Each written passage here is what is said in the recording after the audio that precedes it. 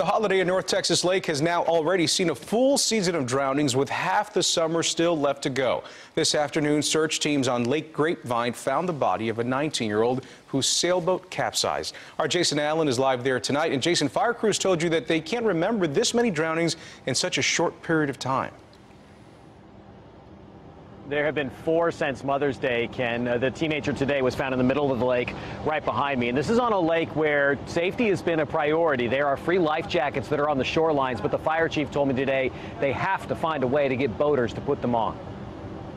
While marine units from Grapevine searched the shoreline, Texas Parks and Wildlife used sonar to look as deep as 50 feet down for a teenager from Flower Mound. The sudden gusty winds that flipped the sailboat he was on Tuesday were strong enough to push the boat across the lake. 5 friends were able to hang on that whole time, but they last saw him swimming in the waves.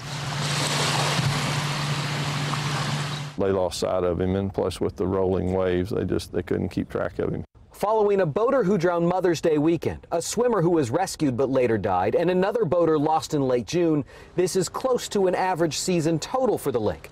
The law requires boaters to have flotation devices on board boats, but Fire Chief Darrell Brown told us there's little they can do the rest of the season to compel people to put them on. And there's no way for us to, enforce those laws. It's just like when you drive a car, you're supposed to wear your seatbelt.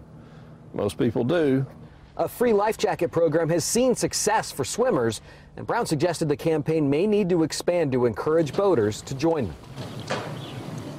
And I stand before you and tell you that they were all preventable if the folks would have been wearing a life vest. Chief told us today none of the 6 people involved in this incident were wearing life jackets. The 19-year-old victim has still not been officially identified. Live tonight in Grapevine, Jason Allen, CBS 11 News. All right, Jason, thank you very much. 2 other drownings over the holiday were confirmed today. Waves at Lake Lewisville knocked a 44-year-old man off his feet and into the water. Crews found his body this morning. And a 31-year-old man disappeared yesterday while swimming at Granbury City Beach. Witnesses say he went under the water and he never came back up.